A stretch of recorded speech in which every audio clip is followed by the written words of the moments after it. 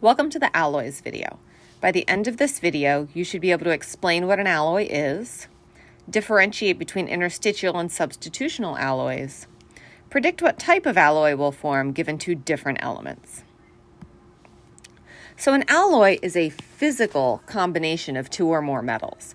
In fact, some alloys can be described as a solution of one metal dissolved in another. So it's a physical mixture. These atoms are not chemically combined. Why do we create alloys? Well, adding a second or sometimes a third or even a fourth metal can change the properties of the mixture to suit a particular purpose. So take, for instance, stainless steel, which you're probably familiar with if you do any cooking. Stainless steel is a really common material used in cooking implements, like pots and pans, sometimes countertops. Stainless steel is primarily made of iron. However, as you probably know, iron rusts really, really quickly. So that wouldn't be ideal if you're using it to cook food.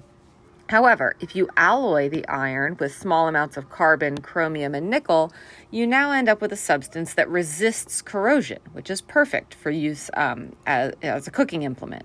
So now you have all the properties of iron that you want, and it resists corrosion because you've alloyed the iron with some additional metals. Another really common example is bronze, which is primarily copper, alloyed with a little bit of tin, and that makes it a little more chemically stable. There are two types of alloys that we're going to look at. The first is called a substitutional alloy. So in a substitutional alloy, a second element takes the place of a metal atom. This happens when the atomic radii of the two metals are very similar. So for instance, 14 karat gold is a substitutional alloy.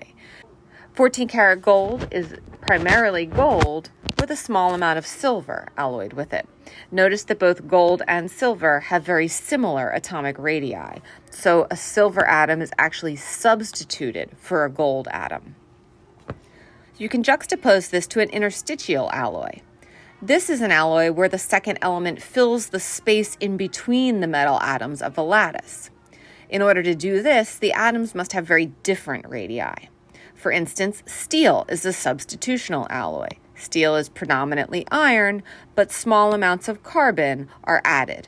Notice those small carbon atoms can fit right in between the iron atoms. This is possible because the atomic radii are very different. Carbon is much smaller than iron and can kind of fit into those small spaces.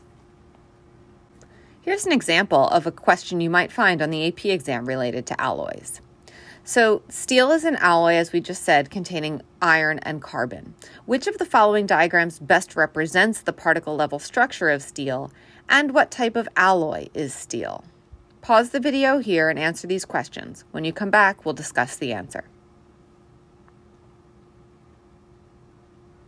Welcome back. You should have selected B. This question requires a little bit of knowledge of periodic trends. We know from the periodic table that carbon is much, much smaller than iron because it's much higher up and further to the right than iron. Therefore, its atomic radius will be much smaller. So this question actually relies on your knowledge of periodic trends. That's how I got to B. I know that carbon is much smaller than iron, so I needed the option where we had smaller carbon atoms than iron atoms. You should have eliminated C right off the bat. Nothing about an alloy changes the radius of the atoms. In terms of what type of alloy, as we can see, the carbon atoms have filled the spaces between the iron atoms. Therefore, we know that this is an interstitial alloy rather than a substitutional alloy. That brings us to the end of this video. Let's review our goals.